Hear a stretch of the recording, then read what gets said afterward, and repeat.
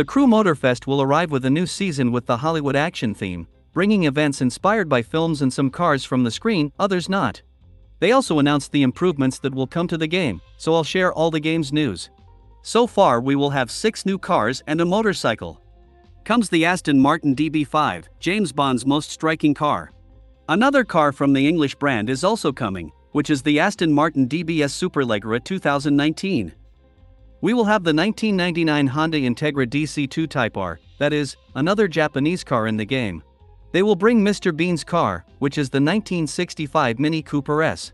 The 2022 or 2023 Jeep Gladiator Rubicon is also on the list. And there is a French car that appears in the trailer, but I couldn't identify it. As it is French, as it has a reference to the French flag on the rear view mirror, it could be an exclusive car from the game, from the Ivory Tower brand or even from the Creators series. There is also a motorcycle that you can hardly identify, but from the rear lights it must be the Ducati 899 Panigale. The Season 3 poster features some YouTubers such as Black Panther, Shmi150 and Brazilian YouTuber Steer Online. I believe they will appear speaking during the new playlist.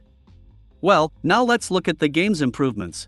The first new feature, which is something that needed to change, is the new parts recycling system. Currently we need to recycle piece by piece, which can take a long time. Especially if you repeat the same event many times and end up with 200 pieces in your stock, especially the green pieces that later become useless in the game.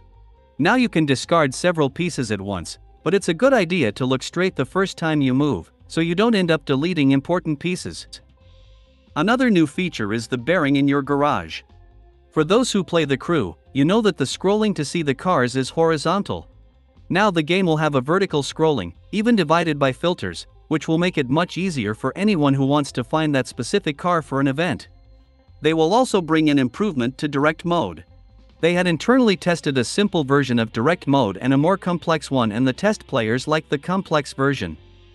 You still turn off and on direct mode. This feature will help you adjust your driving style according to the controller or steering wheel you use. It will be in Options, Steering, Direct Mode.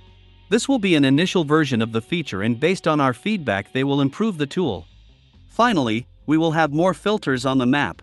They've upgraded the map filters with new presets that show you the activities linked to specific main stage tracks so you can navigate your way through your progression easier. Tell us in the comments what you thought of the game's new features and what you still wanted to see improved in the Crew Motorfest. For more news, like this video, subscribe to the channel. See you next time, bye.